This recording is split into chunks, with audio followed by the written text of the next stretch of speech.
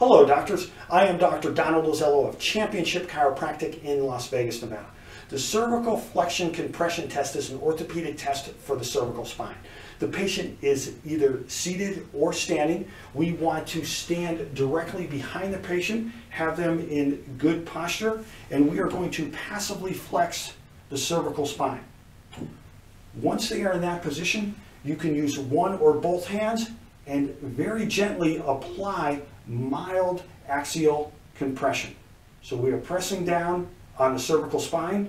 This will reduce the space in the cervical intervertebral foramina and cause impingement on that spinal nerve. Go ahead and relax your head, bring it back up. If the symptoms are reproduced or they are increased, that is a positive finding and it indicates cervical radiculopathy or a cervical disc herniation.